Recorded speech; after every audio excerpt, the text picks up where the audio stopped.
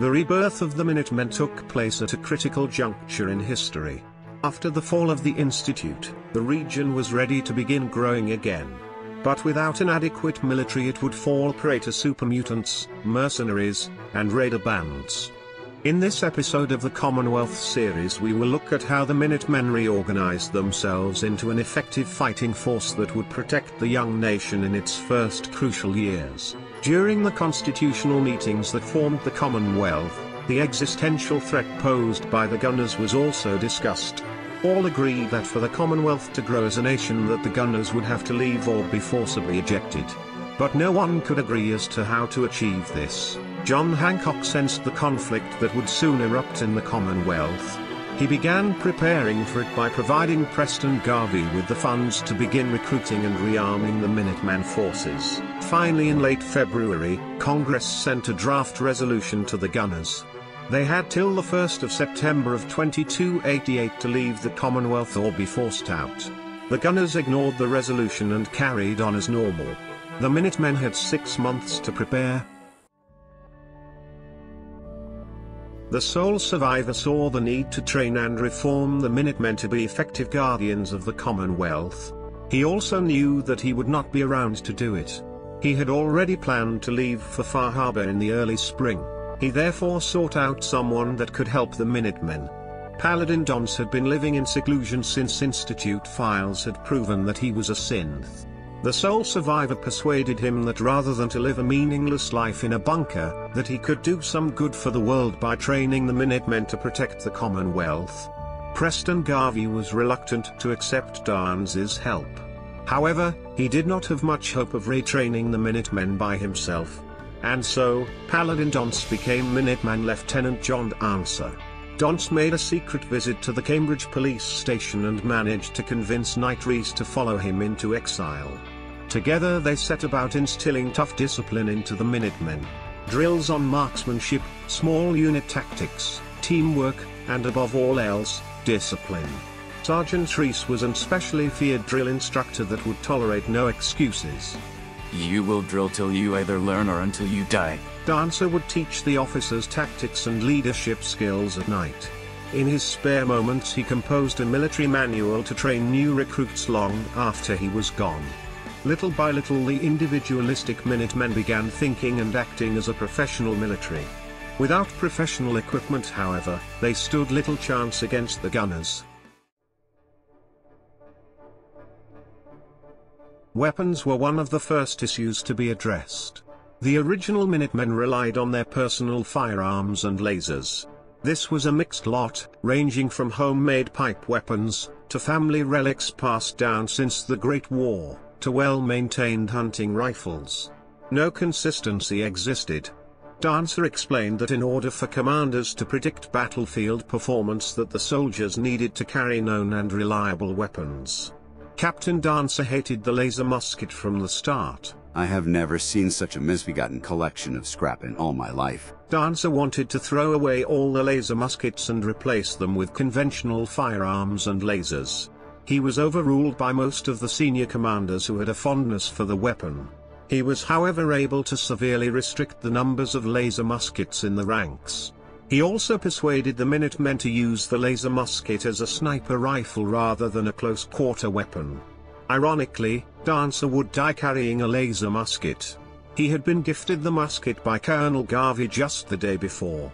Had he carried his usual combat rifle, he might have survived the battle at Acadia.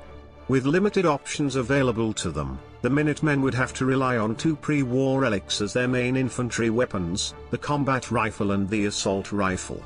During the Resource Wars, the Department of Defense divided military commands by priority.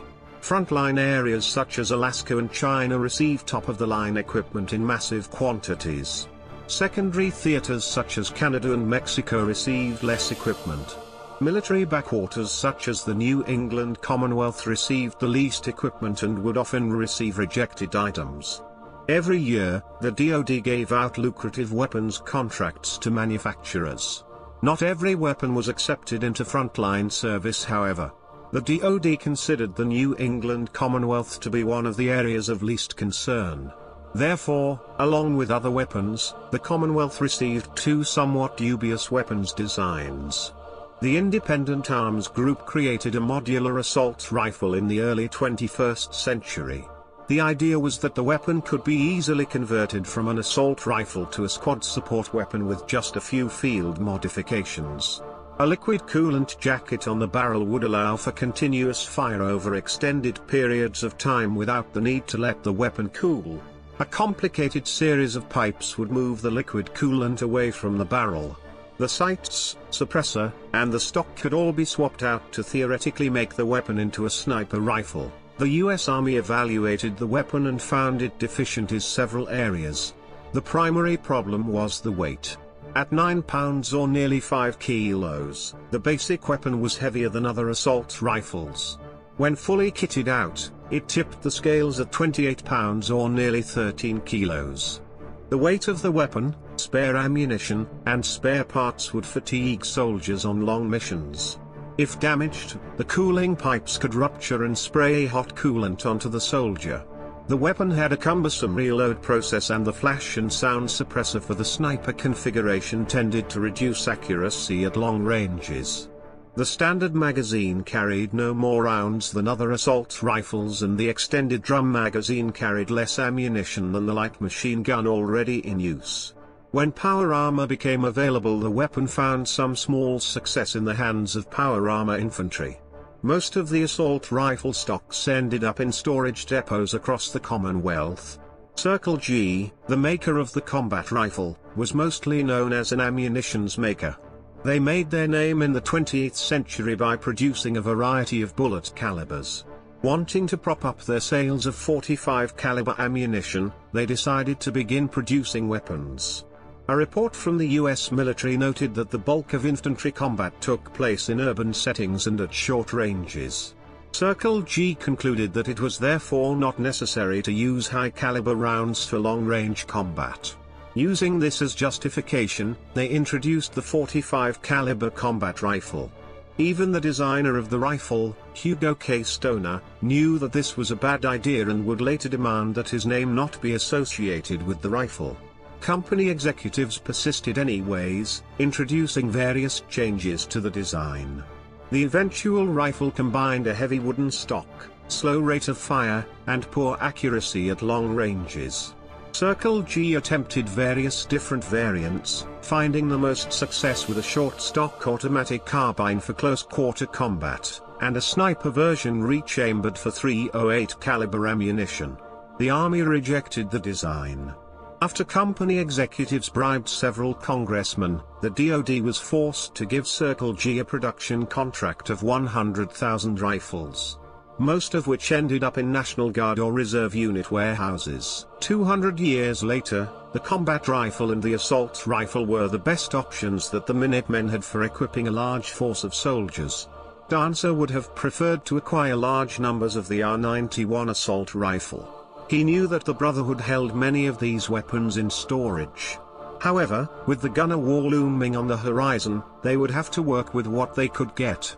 Hancock managed to make deals with smugglers and traders to acquire their stocks of these weapons.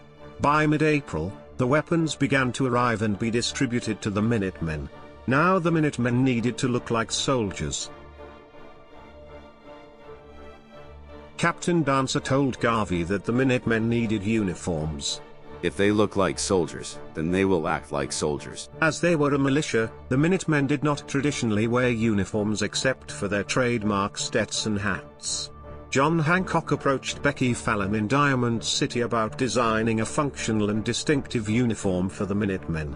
With the help of Anne Hargraves, she came up with a blue fatigue uniform that would use flame-retardant materials as well as incorporating ballistic weave.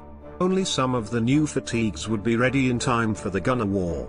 In the meantime, she took existing clothes and dyed them blue to give the Minutemen something like a uniform. Armor protection was even more difficult to acquire. Pre-war combat armor was ideal but hard to come by.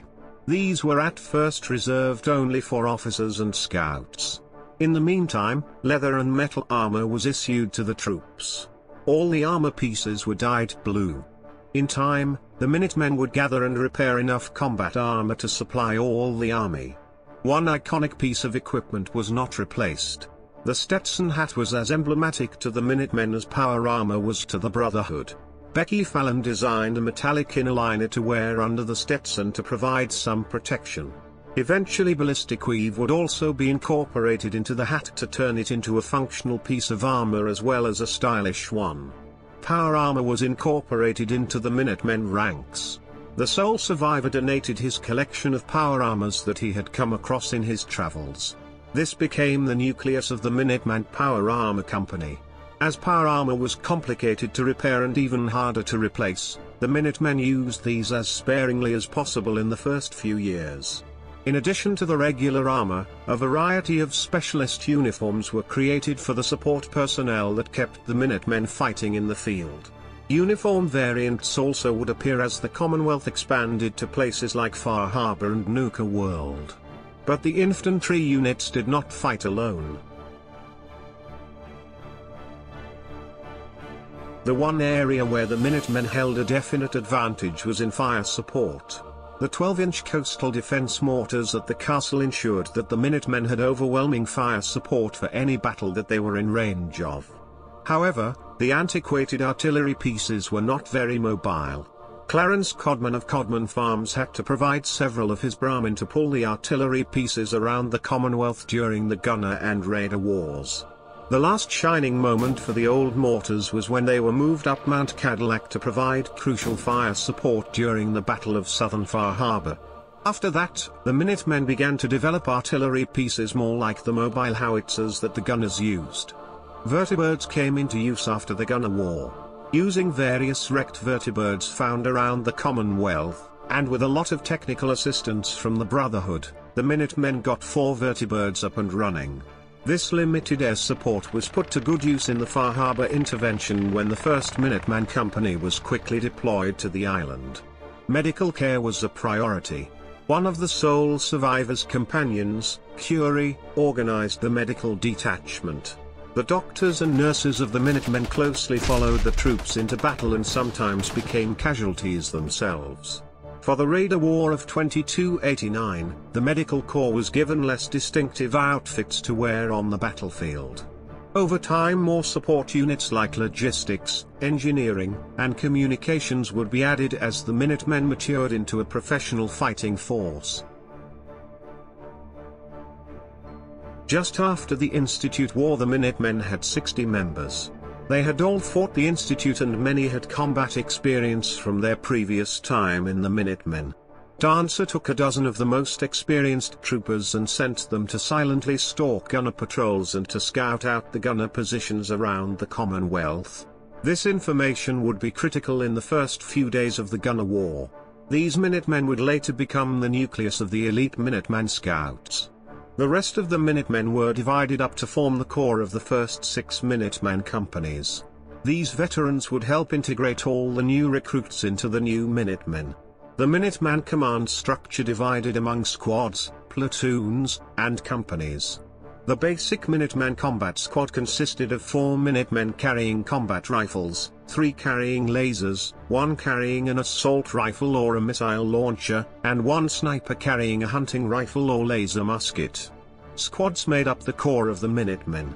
Squads could be used in a variety of roles, from scouting enemy positions, to patrolling the frontiers, to fire support. A sergeant or corporal led a squad. 3 squads made up a platoon. Platoons were the basic combat unit. Platoons were deployed to areas where the Minutemen expected a significant enemy presence. A lieutenant or senior sergeant led a platoon. 3 platoons made up a company. Companies were the top tier. Companies were deployed to strike major targets such as gunner bases, raider clans, and mutant villages. They also comprised the core of Minuteman bases. A captain or senior lieutenant led a company. 6 companies of Minutemen were ready just in time for the Gunner War. By the time that the Far Harbor intervention ended in 2293, the Minutemen would have 14 companies and support units. The general of the Minutemen was the senior-most commander.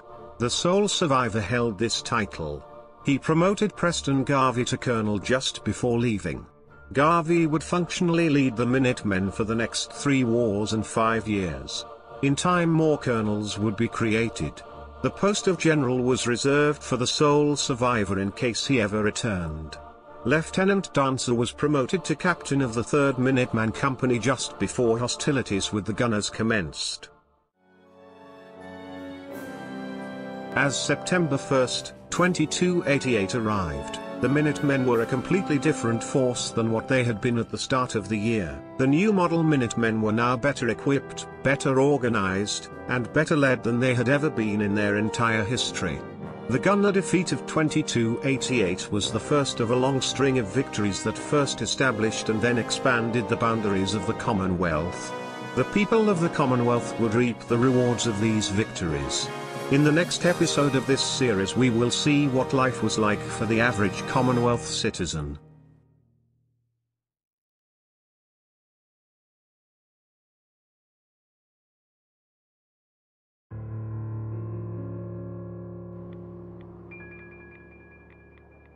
Did you clean up the DNA sample that we provided to you? The sample you gave me was very badly damaged. I was able to clone a mutant copy. For a human version, I will need the research notes from Vault 108. We are getting a Special Forces unit to storm Vault 108 to get the research that you want.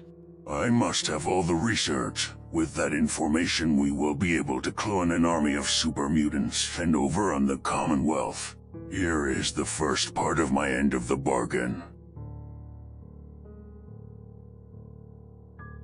Whoever he was, he must have been very important for you to go to all this effort to recover his DNA. He was the greatest Secret Service agent that this country has ever had. What about the FEV gas spray? We need that to spray on the Brotherhood of Steel base in Washington. Were you able to acquire the FEV sample from Navarro? We lost several men going down there, but we retrieved the sample you wanted. With this sample I will be able to make a sprayable version of the virus. The Brotherhood and the Commonwealth will pay for what they did to the Institute.